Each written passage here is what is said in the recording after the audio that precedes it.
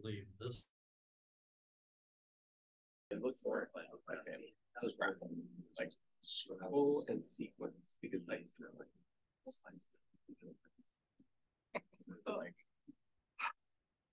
shows. Oh wait, we have to close it. I think it's about time. Hello everyone, welcome to IOB seminar. I'm Chen Xie, and I'm super excited to introduce Dr. Brad Nelms because he's on my committee and we all got here in 2020. Right, so here's a formal introduction. Dr. Nelms' lab studies plant reproduction and cell differentiation with the ultimate goal to expand what is possible in plant breeding and genetics. He applies a combination of experimental and computational genomics, often innovating the techniques to answer new biological questions. Dr. Nelms earned his PhD in biophysics from Harvard University under the guidance of Dr. Wayne Lanzer.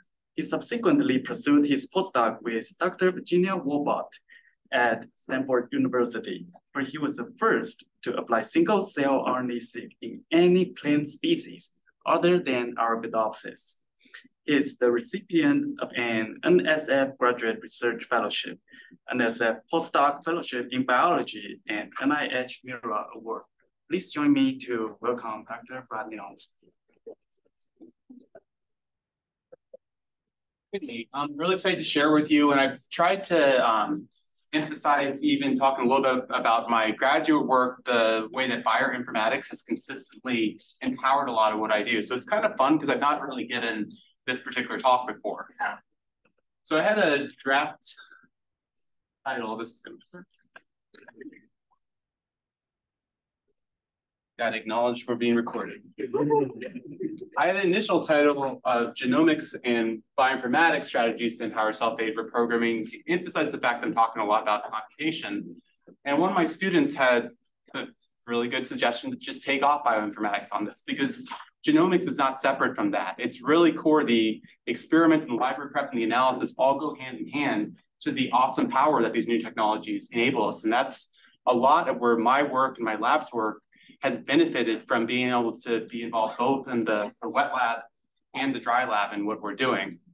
And I think I'm most known as an experimental biologist, but I am also a bioinformatician.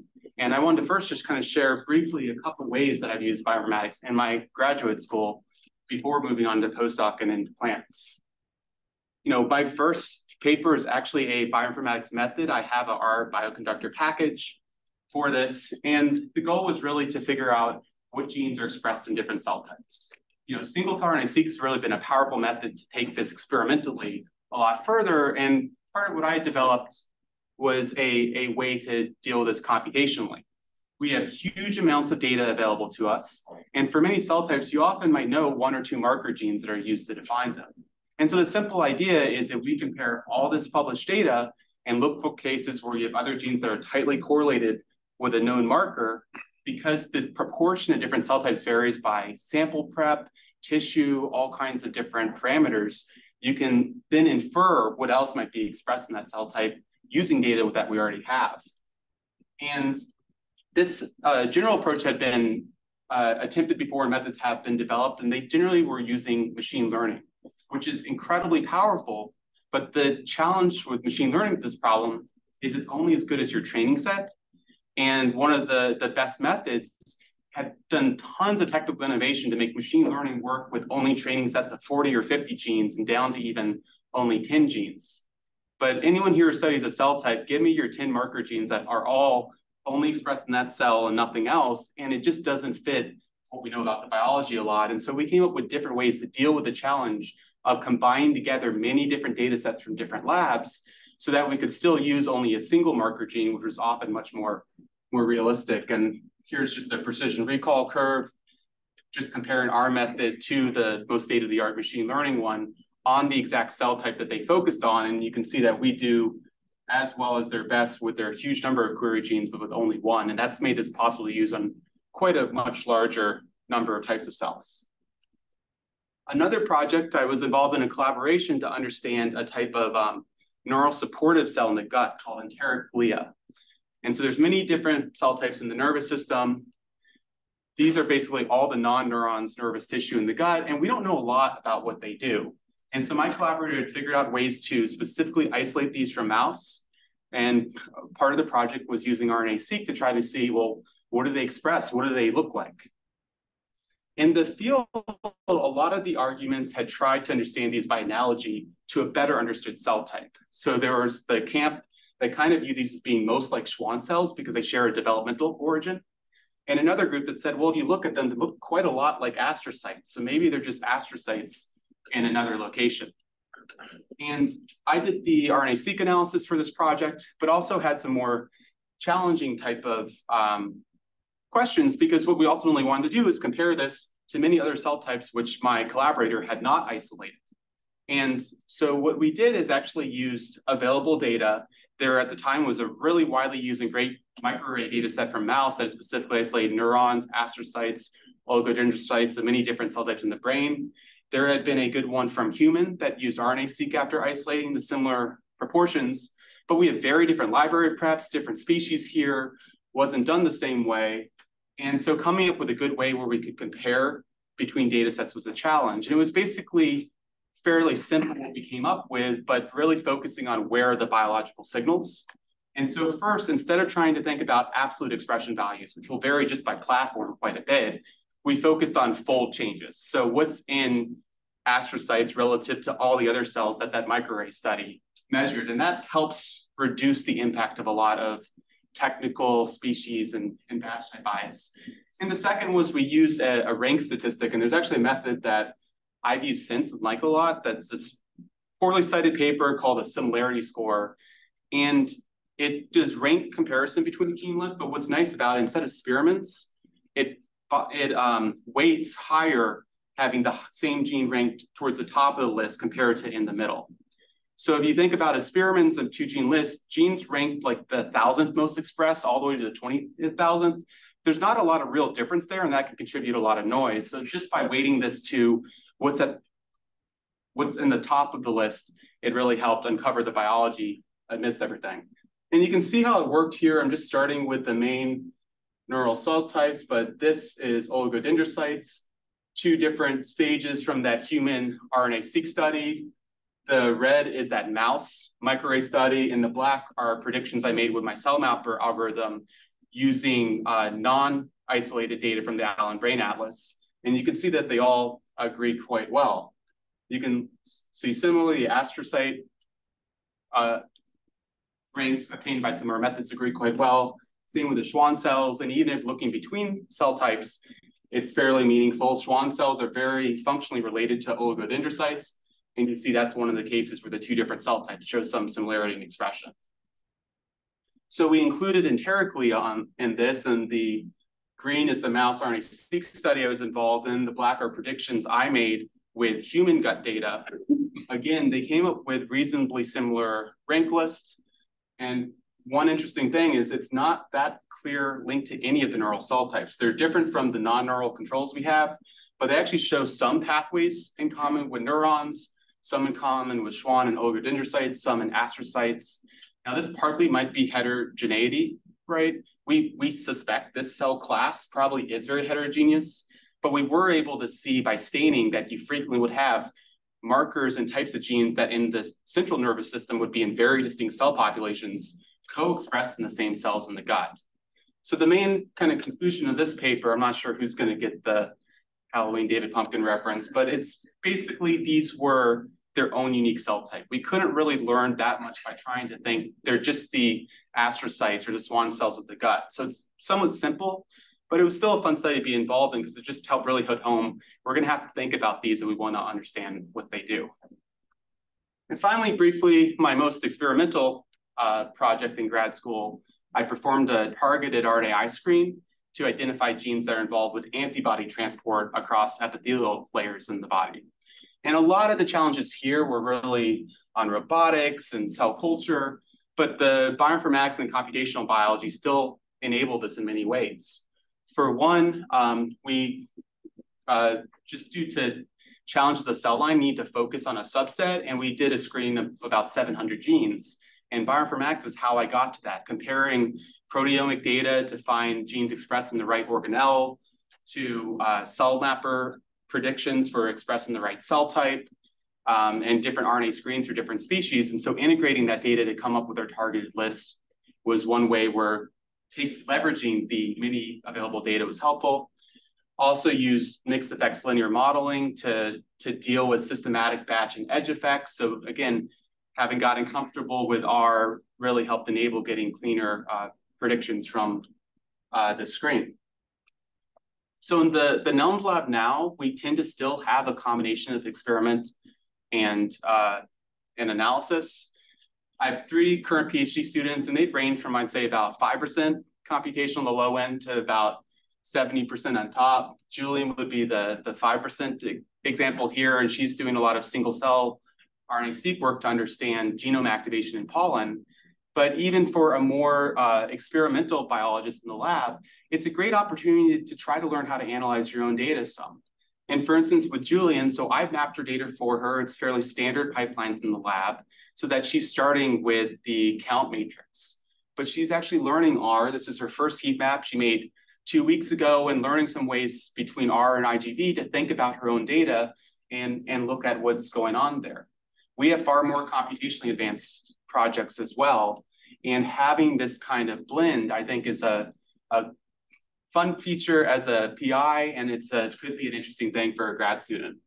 Lately, we've been doing a weekly bioinformatics working group, which is essentially kind of office hours where who's ever interested will kind of at the beginning tell everyone else, here's what I'm working on today. And then I'll kind of go back and forth between the different lab members and help them with their code or whatever the challenge. How else could I plot the data? And so that's been pretty successful and will probably continue. So most of what I did in grad school was in, more biomedicine, mammals. And now I'm in plant biology. And just real quickly, my motivation for this was largely big picture reason. I really wanted to work on something that could most impact people that are often left out of the benefits of many other types of technologies. And agriculture in particular is just really critical to a lot of things that impact humans and sometimes scales differently. And so I just found it being a really compelling problem to move to and devote the rest of my career to. In plant biology, even some of the very basic research we do can make a difference. Just to give you some examples, here in the US, this is land planted for corn and total corn year yield we produce over time. You can see we've actually used less land than we did 100 years ago, but despite that, we actually produce 8 times as much corn. There's been consistent, painstaking work by breeders, molecular biologists, and many different groups that have enabled this continued yield increase. And with climate change, we need ways to just keep this trend going while adapting to new climates. And we need ways to do it where we're using less water and chemicals in the process. And so it's just I think, really important problem to be working on. And here's an example where it can be useful outside of the US type context. So one thing that I found really compelling as I moved to plant biology was learning about this example of sub-1 rice. So this is a gene that was introgressed from wild rice that's very flood tolerant.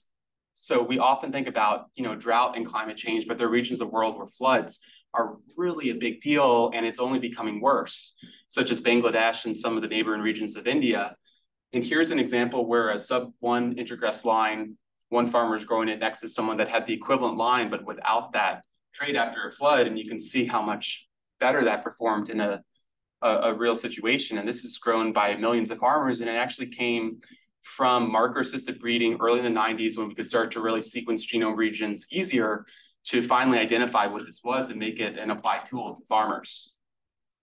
So now to get to kind of my main topic for today, I'm going to share a little bit from one general thrust of our lab. And the goal here is to really change what we could do with cell fate reprogramming in plants, especially with applications that might impact breeding and genetics. So I came from biomedicine, and cell reprogramming, changing cell fate, it's amazing what has been accomplished in regenerative medicine over the last few decades. Animal cells were once thought to be really locked in defined states, and now you can jump all around and do many kinds of transformations. And so when I moved to ag, it struck me that we actually have the same field in plant biology. It just has a different name. We call it plant tissue culture. So for instance, genetic transformation in essentially any crop, you get the DNA in a cell type that you can transform, but it's usually not something that will give rise to seeds or new plants.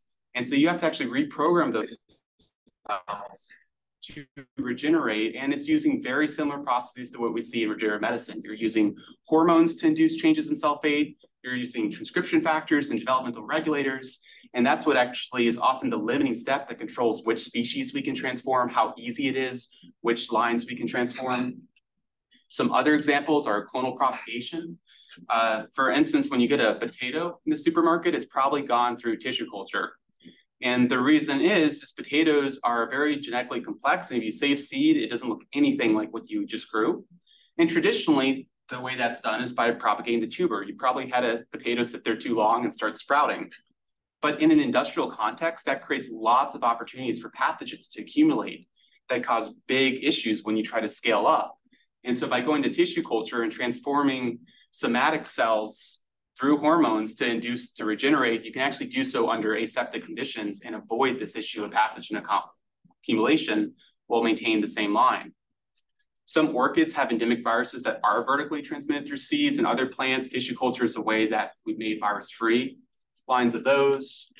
But there's even wilder things. A lot of plant species, you can actually take the haploid meiotic products that would become pollen and induce them to become haploid plants. And then using drugs that cause the chromosomes to duplicate, you basically end up with a fully homozygous true breeding plant in under a year. It's been estimated that about half the barley cultivars grown in Europe have gone through this process at some point. That's one of the species where it's done the most. But again, this idea of changing, altering cell fate has a lot of power in plants that we grow and eat now, and I think a lot of potential in the future. One thing you might notice, the techniques actually look very similar in terms of, hormones, things like this. The applications are very different. Like, we don't really care if 1 in 10,000 maize plants has a damaged leaf, and we're not going to do advanced tissue culture to try to regenerate that. In this case, where the cell reprogramming often is most impactful is when it lets us change the flow of information through the life cycle and rewire how genetics works. So the ultimate goal and the kind of pathways we want to induce are different, but I think we can learn a lot comparing the two between each other. So some examples of where this is going. A big improvement has been made with transcription factors lately. Hormones have been the mainstay of plant tissue culture, but lately using developmental regulators like transcription factors and expressing them has made things like transformation work in species we could never do it before, in lines we could never do it before. This is an example where 2 embryogenic TFs, Wuschel and Baby Boom, are used to create regeneration from a maize leaf tissue that normally wouldn't regenerate. There's some wild ideas about how else we could do stuff. This little monstrosity of a stem growing out of this plant in culture is an idea where we can actually take similar types of embryogenic TFs and use in culture or even in soil and just induce that leaf cell to actually make a sprout that will flower and make seeds, skip the whole tissue culture part altogether. There's a lot of farther ranging ideas. One, in synthetic biology, being able to control plant form, function for the many purposes we have for plants might be pretty powerful. Here's an example, tuning up expression in certain cell types at the right transcription factors allow the amount of side branching roots to change smoothly. So again, understanding these pathways, being able to induce new things, we might be able to really affect what we grow. And there's some cool ideas like this concept of in vitro nurseries. What if we could do meiosis in a dish and then through artificial fusion or actually gamete formation, do cycles of crosses in very short time period and skip the field altogether, except occasionally to grow up and see how we're doing in the process. In this, I'll like to mention a lot of our stuff is, we're really trying to develop processes to understand what we can do with developmental genes to induce changes in cell fate. But one of the specific examples that's kind of our white whale, one of the big lab goals, is this idea of meiosis in a dish. And it could enable a lot of approaches in genetics. One, it's really the key step that would enable this concept of in vitro nurseries to be feasible. It would be another way to generate haploid plants. I mentioned that barley example, but there's many species where we don't have that. And this could maybe work on species where our current methods don't. And it allows us to manipulate recombination so much easier if that meiosis is happening in addition. We might be able to deal with linkage drag and induce very new changes in recombination for certain crosses. So today I'm gonna, going forward, I'm gonna kind of give two vignettes. The first one from my postdoc, where we wanna be able to induce new cell fate programs. It's helpful to understand what's happening naturally. And so I've used single cell RNA-seq to really follow natural developmental profiles. In this case, it will be looking at what's going on leading into meiosis. And then I'll talk a little bit about a newer project in our lab now where we're developing new kinds of high throughput functional genomic screens to identify, well, what can we reprogram, what can we induce using transcription factors in similar genes. So for meiosis, first, just to give you a little background, maize is one of our main models. And part of the reason that got me this initially is for meiosis and pollen development, some of the reproductive pathways we study. It's just a really great organism to work with. You have about 5,000 anthers on a plant, and it gives you about a week time course. Your most mature stages are here, earlier stages are going to be out here. And so you can go to kind of define places in the tassel and collect tissue from different stages. When you look at one of these individual flowers, you have 3 anthers and a floret, and they tend to be fairly synchronized in terms of where they are in development, at least through meiosis, which could be really helpful because I can isolate cells from one of these and stage the others to have independent paired staging with any of my expression data. Also early on, the length of the anther is a very easy thing to measure, and it gives you a pretty good idea about what stage you might be in. So you can selectively choose to look around the beginning of meiosis, the middle, before meiosis, et cetera. And you don't need to remember this ruler, but the time course I'm going to show you today is mostly this region right here. So just after meiotic commitment, I followed what's going on during a bunch of mitotic amplifying divisions in the very beginning parts of meiotic prophase. So the actual meiotic cells, if you take a cross-section of anther, it has 4 lobes and each kind of looks like a bullseye. Right at the center of that are the cells that will go through meiosis and ultimately mature into pollen. These are actually tracings of cross-section. And you see how big these 4 red cells are here compared to the surrounding. That's been a really helpful feature when specifically isolating these cells for our expression analysis. So what got me into thinking about single cell RNA-seq is in plants, we really don't know what the key genes are that induce the beginning of meiosis. We don't know the master regulator of meiotic entry. And a lot of these stages leading up to it, what's going on during the amplifying divisions, how do you shift from a mitotic to a meiotic cell cycle in here? We don't even know what stages we might want to look at. What we have so far is we have plenty of time courses with cell morphology, but that's relatively consistent through that entire week-long time frame I just told you about. And then chromosome cytology, which can be really powerful once you get into meiosis. Using the shape of the chromosomes, you can divide meiotic prophase 1 into 9 different stages in maize easily without a super fancy microscope because of how big the chromosomes are and how much that's telling you about the kind of events going on. But before meiosis, it doesn't give us a whole lot. And that's where gene expression is another way that you can identify cell types. The idea is we might get resolution on sort of cell changes we weren't seeing by these more classic methods. Single cell RNA-seq is just a very powerful technique for that. And the idea is essentially you isolate individual cells, you can compare expression between them and identify different classes over development. And it doesn't require any assumptions about our classic staging and how that might connect. So I developed methods to isolate meiotic cells from maize anthers. Here's an example of one of these preps. You'll sometimes hear me say the word protoplast. That's just a plant cell where the wall's been removed enzymatically. So it's just a cell. Here's an example of one of the pre-meiotic cells compared to the surrounding somatic cells. So you can see how easy they are to identify just based on size after disrupting the whole tissue. The way that I purify these is pretty old school. It's just by hand using a syringe needle on a simple microscope. Here's an example of purified enriched pre-meiotic cells, and here's one of these cells put on the cap of a PCR tube in a little droplet of liquid. Here's a video of this process in action. So you can see here's two of the big cells that are just picked up with the needle. This is the kind of wash step of just going to a different place in the same slide, releasing the two cells there. And now I'll pick up one of those and add this to a PCR cap.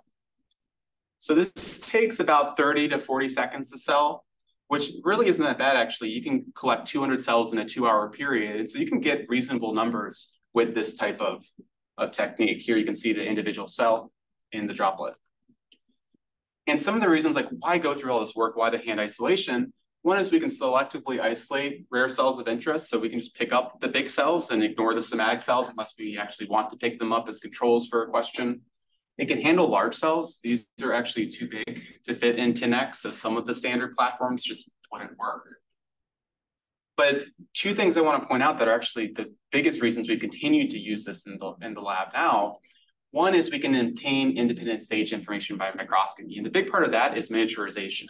By picking it by hand, we can take cells out of a single anther, pick them up, and then stain the remainder of them to see what stage that tissue's in. We don't have to pool a lot together to get sufficient cell numbers to go into a 10x flow cell or a fax. And also because it's very easy to take smaller numbers of cells, we'll often take 8 from a sample and then stage it, we can do a lot of distinct samples. If you've read a lot of single cell, if there's time points in it, they might have done duplicate or triplicate of 2 or 3 time points. We'll collect time courses where we have 100 very closely spaced time points because we can do small bits and have all that extra information. And that's really been powerful for some of our questions. One thing I'll mention too, the first time I did this, we actually did single cell technical replicates. So immediately after cell lysis, we split the lysate into 2 tubes and reverse transcription, all of library prep, all of the analysis could be done independently. And I'll just use this information a little bit in the slides to come to kind of show you how it's working. So here's a principal component analysis of the first time course I did. And this is about a week of development. So those pre-meiotic divisions into the beginning of meiosis. Here's if I draw the 2 technical replicates together. So you can see they're consistently falling next to each other on the principal components. And here's an example from a single cell of a split cell technical replicate. So this is molecular counting with UMIs. So what's reported here is one of the split cell replicates against the other, and you can see just how tightly correlated these data are. This is a lot different from most of the single cell data you may be used to seeing. We can get 150 to 300,000 UMIs per cell in these experiments, and partly, if you've seen a lot of other papers, you might be thinking 5,000, 10,000. A lot of that is just cell size. These cells are 45 microns across, which is much bigger, and the greater depth we have correlates pretty well with just cell volume. So we actually are working with a pretty nice biology to get clean data with these kind of experiments. If I color this by the tissue stage as measured by anther length, you can actually see that principal component 1 actually gives you a lot of information about tissue stage there. And so, going back to my original question, a big part is, well, when are the stages leading to meiosis and how do we think about this? And, one way we can set this up is clustering. In this case, you'll see some of the clusters look to be overlapping. That's because the clustering was done including lower components that you can't visualize here. But there are some challenges in this. When you look, there's a really big gap between this cluster 4 and 5. Some of the others start to look a lot closer together. And the thing is, biologically, there's no reason to think that every cell phase transition is just going to be you jump from stage A to stage B. Sometimes you're going to walk between them. And so I'm just going to highlight here because this is a computational innovation that we made as part of the study. And that was to move to a more continuous way to define differences in cell state. So those who have thought about single cell analysis might be familiar with this concept of pseudotime. Essentially, it's dimensionality reduction with the idea that you're defining a coordinate that sort of reflects how cells are changing over time. The idea is that adjacent cells in development will be kind of similar in expression, so you can kind of infer that trajectory there. Pseudotime has a big advantage over a clustering type approach because it's continuous. You're not trying to define these arbitrary boundaries. But the downside is you don't actually get, well, what would the boundaries be in the first place? And so we just made a very simple addition onto the pseudotime. And what we did there is if you actually order all these samples by pseudotime, you can see in pseudotime itself, you can see those gaps appearing, like some of these things that we might think, well, this is a bigger sharp transition as opposed to a smooth one.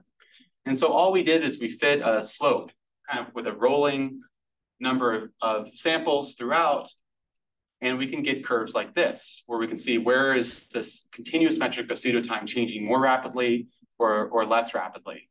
And because we have this individual metric, we can also use bootstrapping and try to assess, well, are things changing more rapidly than the median or not right here?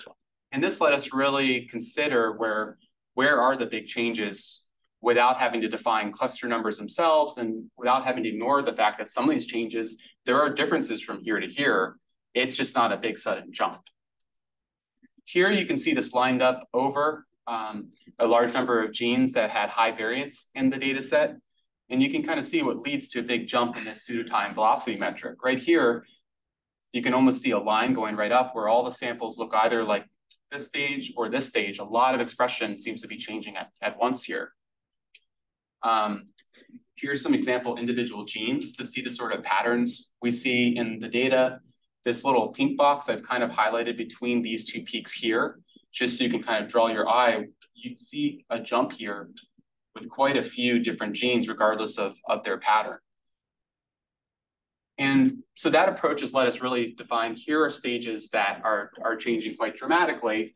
And in terms of how this is empowering our self-aid reprogramming efforts, there's a couple ways. We've expanded this time course. What I showed was the beginning of meiosis up to here. We now have through the entirety of pollen development after meiosis.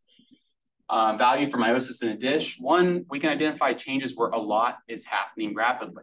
You know, one hypothesis might be this big jump, which you saw in a different form in the heat map on the other page. That might be a good stage to target if you want to induce some of these pathways ectopically. We also get, we also have differential express genes that are occurring in different stages, and that can both help motivate candidate genes to test, as well as give you marker genes to know, have you induced this pathway in the beginning. But the caveat, there's still a lot of candidates. If I even just consider the TFs that was like over 4-fold differential expressed during this pathway, that's 27. Hundreds of TFs are expressed here. I'm not sure we should ignore cell cycle regulators and other classes of genes.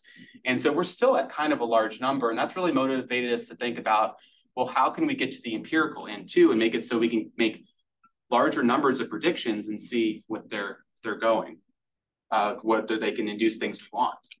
And so that's led to this now NSF-funded project where the goal is really to kind of develop and apply a new framework to explore what we can do with self-aid reprogramming in plants, with the core approach being not hormones in our case, but overexpressing different genes, that especially transcription factors that might induce a new program.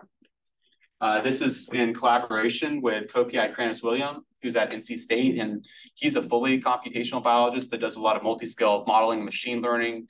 He's helping with some very complex statistics to deal with our screens, as well as gene regulatory network inference. I'll talk about some of the bioinformatics parts that we're doing in the lab, as well as co-PI Wayne Parrott, who is an expert in plant tissue culture and transformation. And here's the team in the lab right now. A lot of what I'm talking about today is really all work driven heavily by a really talented grad student, Taylor Scroggs. So one thing to motivate, altering sulfate is not easy. Notice a lot of these arrows here have more than one gene listed. There's also sometimes removing a gene might be the thing we want to do. And even considering that, it gets combinatorially complex. But the source tissue matters, the media conditions matter, how strongly you express these different genes and relative to each other can all matter. So for instance, this example of transformation, this is, I gave a little bit ago, where 2 TFs have now been used to really extend which species we can regenerate after transformation. And this has been called the holy grail of cereal crop transformation because of how much it's enabled. But to accomplish this, it typically requires both TFs. So you're already getting to a really complex combinatorial space when you're thinking pairs. but the promoter strength mattered. In practical situations, you need one of these TFs to have a weaker promoter than the other because that dosage really affects whether you regenerate in a productive manner. It's sensitive to the agrobacterium strain that you use to induce the TFs, and media conditions also had to be optimized to get this working. So very quickly, this is a very high dimensional space you're exploring to look for really rare events that work well. So how do you get past that? And we've looked a lot in the literature, both in plants and animals, and tried to think through what are ways to focus our search to be more productive. And the big strategy we have, one, we're focusing as our key parameter we care the most about is on the TF or the regulatory gene. The idea is if we want to do really new things, finding that right gene to induce it is going to be the biggest hurdle beyond the media conditions and the others that you might be able to follow up on second. And the next is if we focus on the immediate response, this can actually really simplify our problem. One, by monitoring earlier events, instead of getting all the way through transformation and regeneration, we might be able to identify promising candidates, even if everything isn't worked out yet. And it's also often easier to establish short-term assays. So we can do higher numbers of TFs and genes to test. To give you an idea, here's with Bushel and Baby Boom. If you transiently induce these, you can induce a response with one of the TFs without all that being optimized. Here's an example of an immature embryo transformed with GFP. So you see a lot of the green specks here are different cells that are expressing GFP now. If you co-transform GFP with Wushel, you get these protrusions. Wushel actually helps organize the meristem, and you can see that the transformed cells are bringing along a whole kind of shoot-looking structure with it. With Baby Boom, you get heavy mitotic division stimulated. You see it looks a bit different than Wushel. In this case, this is not that optimized promoter or agrostrain or anything. This is just a constitutive strong promoter of the individual TFs. So this wouldn't lead you to a productive transformation. But by looking 7 days later, you can at least see that, hey, this is a TF worth following up going forward. And so our general strategy, we kind of go through 3 stages, and each one we start from very early response, where we can do lots of genes and look for just that immediate response. And then we go successively to something that gets a little bit more practically relevant, where we might have to think about all that complexity. So the first step, which I'll talk about briefly at the end of today, is setting up some high throughput transient assays where we can express different genes in isolated leaf primary cells, and then measure everything that gets induced or repressed a short time later by RNA sequencing. From that, this is one area where bioinformatics will be really critical. We can identify which of those induced responses that might be promising we want to improve regeneration or meiosis in a dish or other pathways. Then it goes to secondary screens for a physiological response. And to give you an idea on that, the images I showed you in the last page where Wushel and Baby Boom could induce cell divisions, that's exactly the assay we're using to find additional regeneration-inducing candidates. And we're adapting similar concepts of assays for meiosis and for other pathways here. So this step, we're thinking shorter term, like 7-day, 14-day assays, usually a microscopy readout. This is going to depend on the pathway we care about. Like the thing we're doing for meiosis can be a little different than what we do for regeneration. The first step is actually quite cool, given it's so much work. It's pathway agnostic because we're measuring everything induced or repressed. It could be useful to prioritize all kinds of pathways we're thinking about and ones that the community might care about that's beyond us. And finally, the last stage is where you get into all of the complexity of having to optimize combos, promoters, but trying to get to a productive pathway here. So I'm going to just talk about this part now. This is really the core of the project. And so essentially what our initial screening assay is, we take primary maize seedling cells and isolate protoplasts. So again, just the cells without the wall.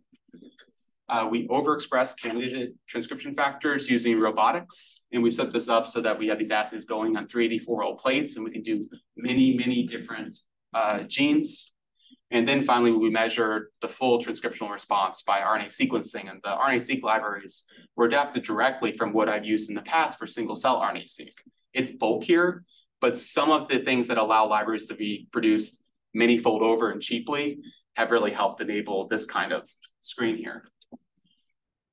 To give you an example of one of our plate layouts, we're using a design that came out of stuff I learned when I was doing RNAi screens, but statistical considerations to make sure you have controls well distributed so you can deal with edge and different batch effects. The outer edges are left blank because they are just with liquid because they tend to have the strongest edge effects.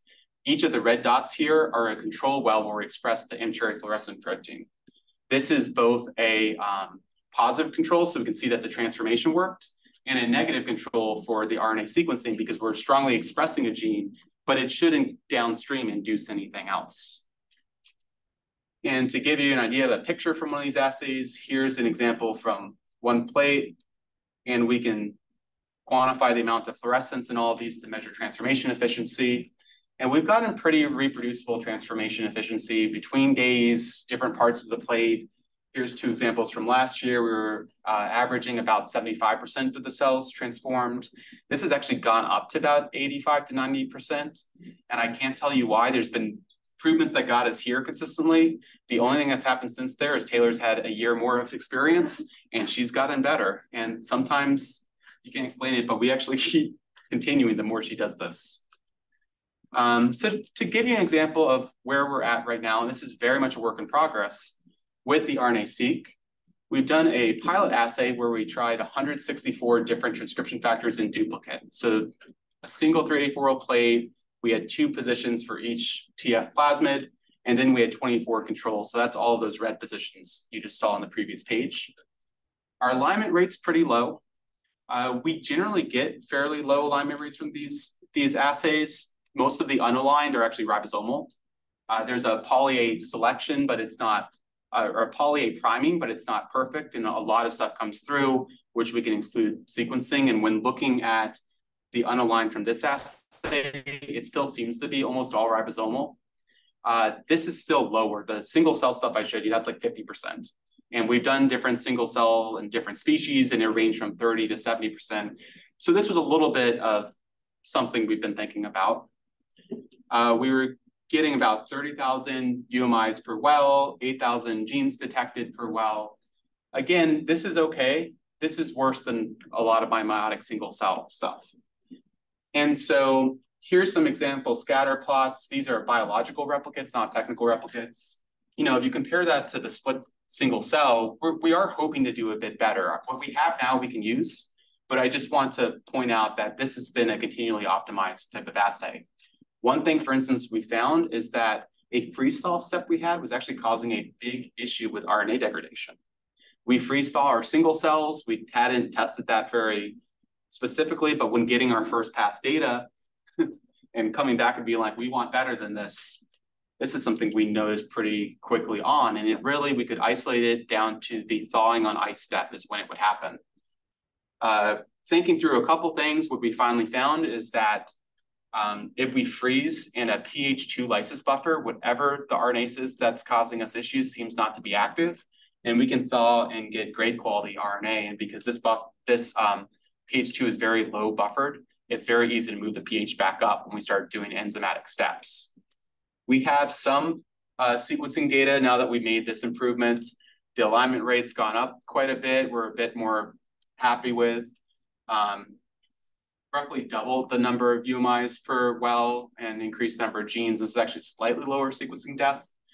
One thing at the moment, we're just not much over 1 read per UMI. And I generally like to put this number closer to 5. That's where you can really start to mitigate some PCR type amplification bias, but there's more complexity in these libraries. So sequencing deeper will also continue to get these numbers up. So this is where we are now. We're starting to move forward. The data I'm talking about is kind of our version 1 of the libraries. So here's an example of a transcription factor that didn't seem to induce anything when we tested it. What I'm plotting on each dot is a gene. On the x-axis, this is the mean transcripts per million among all of those control samples. On the y-axis, this is the mean transcripts per million in 2 duplicates that overexpress this TF, RFTF31. You know, there's some spread here, but nothing that makes us think something major has changed. Compare this to another TF that we expressed here, the 2 replicates plot against the same controls. You see it's a much larger spread, and everything highlighted in red here are statistically significant with kind of an early pass statistics that we're doing. And so we get some of both. It's been roughly half of the genes are actually inducing a strong response, which is honestly more than I expected. The chance of inducing something new, I didn't know where hit rate would be on that because we're monitoring all the pathways. I'm expecting higher than a typical genetic screen, but I didn't know I was expecting 50%, but that's kind of where we're at, even with the noisy data, which is kind of cool. Here's a heat map showing a couple examples. This first one, these are the two replicates from this G2 transcription factor I just showed you. Here's the two duplicates for 4 other transcription factors, the negative controls. So you can see many different TFs are inducing distinct and reproducible pathways. And another thing that was pretty cool is there's not a lot of sign that any of these TFs that upregulate stuff are doing the same thing. There's a clear TF-specific signal again and again, where you might have some genes induced by multiple, but overall, you could clearly identify if you pick a new sample and want to tell me which of these TFs it belong to, you wouldn't have much trouble doing that. So, and again, roughly 75 of the TFs were showing at least one gene induced to our statistical significance. Our current stats are sort of a temporary version because when we have 4 replicates like we're ultimately planning, cleaner data, it's going to be a very different approach that we'll be able to use. But at least on our baseline, a lot of ways that we cut this, it's roughly half the genes seem to be having a clear effect. So we're testing a really large set. We're going through a group of 2,000 cloned TFs. It's about 2/3 of all predicted maize transcription factors. It also includes some other chromatin regulators that can induce specific pathways beyond just sequence-specific DNA binding. And we're testing a smaller number, but one I'm kind of excited about that have been contributed by the community, where others, particularly in the maize community, are like, oh, this isn't in the clone set, but I cloned it. Could you test these 5? And those are going to be cool just because they're of immediate interest already. And so it's going to make the resource that much more valuable. The first set of data, we're expecting probably by the end of this year. We have 850 TFs that have been recloned into our expression vector and prepped. So they're ready to screen as long as we're comfortable with our final library prep. And then we're going to continue moving through the full set. So one thing is, you induce these many different genes, but what does that mean? Is this good for meiosis or for regeneration or for something else? And, there's some of the classic approaches like GoTerm, like gene enrichment analysis, but that's good for a couple pathways. There's a whole lot where it's not the best. And so what we've taken is a different strategy to prioritize some of these TFs based on their data. And that's to compare what we've induced to what we've seen before using publicly available experiments. So I have a time course on meiosis. Do any of the TFs induce the same genes that are normally upregulated early in meiosis? An example I'll give you for regeneration, here's a study that did transcriptome profiling early in a hormone-based way to induce somatic embryogenesis. And so essentially what we do is we look at the genes induced by each TF one by one, and we compare that to the genes upregulated during the first 24 hours of somatic embryogenesis, and we see, is this enriched? Here's an example from our TFs. Remember, we screened 164. One of them, both replicates failed, so that's where that's missing. But we found 7 transcription factors that significantly were enriched for genes normally seen during somatic embryogenesis. This top ranked one, IAA, is a family that generally is involved in auxin response. One of the hormones used was auxin. So it makes sense we might see that. I don't know if this is just telling us you're inducing auxin for things or if it actually might be useful, but it's a reasonable candidate to get. Probably the one that excited me the most to see, because we just picked random TFs that we cloned first. We weren't intentionally selecting things for regeneration or anything else in our first pass pilot. Is this 3rd ranked one, which is knotted 1. It's a key meristem gene in maize. And incidentally, it's the direct homologue of one of the 2 genes that were used to make this monstrosity over here. So this is giving us clear sign that we might have a real way to take this high throughput proto data and identify reasonable candidates to go further in our pipeline for testing. I've also tried this with some of my data, nothing promising for meiosis yet. We did find one candidate that was upregulated for a lot of pollen genes, and it's a potential ortholog for a key pollen developmental transcription factor in Arabidopsis. So it was cool to see that one pop up here. But to give some ideas of some bioinformatics projects that might be available in the lab, One would be to take that process I just showed you. We've done a very first pass, but really making sure we're comparing to other expression data the best way possible to motivate really clear candidates. It's going to take more thought than what we've done so far, as well as implementing it in practice. So we're getting all this data coming in. Which genes should we focus on next, and helping to prioritize those and develop processes for that. Others would be to investigate things that might impact what we can induce in these protoplast assays. You know, for one, there's a lot of other genomic data we can compare to think about how does genomic accessibility impact whether a gene can be induced. You know, do closed regions in protoplasts, are we actually still able to induce them when we express transcription factors here? A lot of differentiation reprogramming is thought to require going through the cell cycle so you can reset epigenetic modifications. There's no cell divisions in our assays, yet we're still inducing a lot of distinct responses. So is it only a subset of genes we're sensitive to? What might define whether it could be induced? Are transcription factors tending to induce genes expressed in the same tissue that the TF themselves are found to? You know, how often do we see TFs that are already expressed in the leaf cells? Do those tend to do nothing because they're already there? Or when we drive them to high level, are we still getting new pathways and sensitive to their functions? So you get the general trend. There's a lot we can do to explore these data and learn a little bit more about what we can do with ectopic expression. You know, there's also a lot of room to get further with the meiotic data we already have and better prioritize some things we might want to focus on, given that's one of our favorite pathways to induce. You know, and there's other projects. So this is mostly I've talked about our NSF funded work. We have NIH funding where we're thinking more about accumulation, persistence of new mutations, germline establishment, often using pollen development as a model. But some examples, we're collecting a lot of single cell data to understand genome activation in pollen. And in plants, pollen is actually expressing most of its genome from the haploid phase. And here, this is a single maze pollen grain from an F1, and the RNA-seq data, you can immediately see the segregation of alleles, and this way we can distinguish, is this from the haploid genome or is it a pre-existing transcript to study genome activation? There's a lot of analysis things where we can push these data further. We're developing ways to do haploid genetic screens in pollen. Here's an example of a starch synthesis gene staining where half are mutant for this pathway, half aren't. And we're developing new kinds of genetic screens we can do pooled. So if anyone's familiar with like bacterial TN-seq or the yeast insertion type screens, we're trying to set up ways to do this in plants using pollen. And then thinking about kind of statistics about how different developmental strategies can impact when a new mutation only spreads for a little bit or spreads far throughout the organism. So pretty rushed to get into some of the big concepts here, but basically a range of things thinking about genetics where we're using genomics as a tool, and there's a lot of potential for bioinformatics heavy projects. So with that, I'd like to thank the lab. A lot of the TF screen work is really at every stage been done by hard work from Taylor right here. The other grad students in the lab are Justin and Julian, and Sue Lee's newly joined as a tissue culture expert to help with those secondary screens for the reprogramming.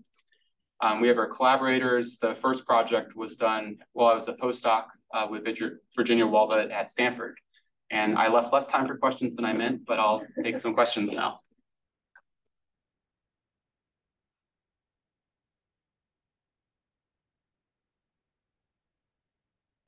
Hi, really interesting talk.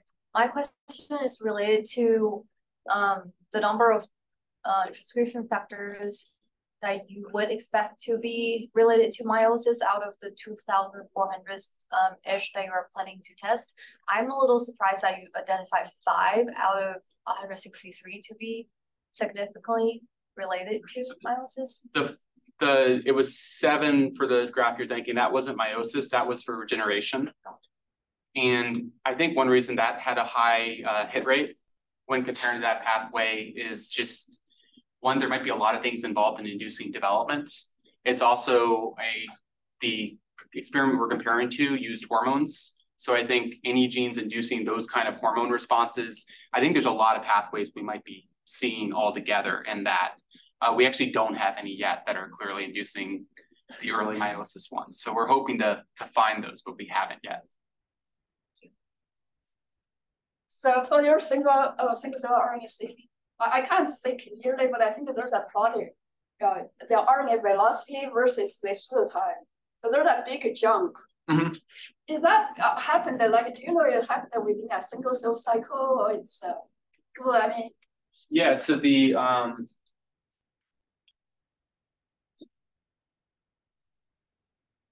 yeah, so just pulling that up here. So one thing too, because there is a technique, RNA velocity, that's a very different type of analysis. With single cell data, the pseudotime velocity is this one here. We're just trying to look at, is there a lot of expression change over time?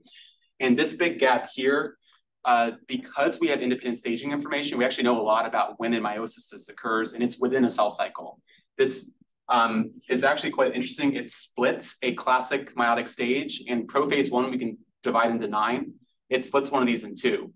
There are cells in leptotene where half of them are in this area, half of them are in this area. And so again, they correlate perfectly in terms of like later on this is also later when we look at cytology, but the way you define stage boundaries looks different when you're considering a different aspect of cell biology. So this isn't one that is easy to see based on the chromosome cytology. How do you define the pseudotime velocity? Because I know the RNA velocity is based on the splice on splice, but what is exactly pseudotime? Yeah, so basically pseudotime velocity, it's just a simple extension built on pseudotime where we order all of the cells by pseudotime and then take the slope. Okay. So it's just a way to quantify how quickly is pseudotime changing. Okay. So that's what the pseudotime velocity is. It was a way to account for things like this big jump and quantify it more clearly. Okay, thank you. I might miss something, but like, yeah, through the pseudotime analysis, like you can see like how the cell development. But like, have you ever checked the marker genes like about the cycle, like mitosis, like the transcription factor you screen, or like already known marker genes like cyclin genes, you know, in your single cell RNA-seq? So cell cycle stuff, that's one cool thing about these data. So I showed this set of 3,000 something genes, but there's actually a small class that looks very different. So this is the same sample order with pseudotime, and these you see jumps. This one's got it, this one isn't. But what you're actually looking at is cell cycle expression. This is the transient amplifying divisions, which are asynchronous. And so you have some cells in one phase or another. If I take all the genes and do PCA, I get something very similar to what you saw. What I did show you was excluding these cell cycle genes, but they're such a small portion that it doesn't drastically change it. But look what happens when I just make a PCA on those genes. I get this beautiful, nice cycling graph that you can link to the different stages in the cell cycle here. And the predictions from this actually fit, at least for S phase where we have measurements, quite well to percentages at different time there. And that's an advantage of single cell. A lot of genes, if you look at differential expression from this stage to this stage, it's actually just telling you relative changes in cell cycle proportions. It also means we have cell cycle phase specific information for these cells that are about to do meiosis but are still in mitosis. So you couldn't have a more matched mitotic sample than that. And again, I mentioned there's a lot of room to explore these data more. This is one of the areas where comparing that mitotic to meiotic expression can be quite interesting. I mean, maybe one thing I'll show you on this, and this is in main text in the paper, but here's the absolute correlation with the most similar cell cycle cluster. So the average expression across cell cycle clusters, how much does each gene correlate? And on the y-axis is the same thing, but now correlated with pseudotime. So it's this kind of fitting the general developmental trajectory. And you can see there's actually not much up here. It tends to, stuff down here is just can be low expressed, noisy, but the ones that are going up, they either tend to correlate with cell cycle or with pseudotime in the developmental trajectory. And that is even in things like the cyclins here, which gives us kind of some interesting candidates.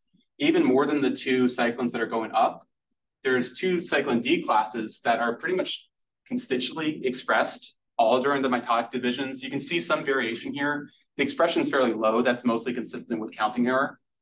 And then they just go down. the moment you're at meiotic S phase, which is the first time you're really seeing meiosis-specific things. And when you saw the pseudotime velocity here, this is not, well, these are ordered differently, but the jump from the mitotic stage to meiotic is not a particularly large change in expression overall. So it's really cool to see these cycling genes going down. Maybe they need to be shut off to convert them from mitotic to meiotic cycle. Oh, I think the time is up in the class. The people waiting outside. But, thank you so much.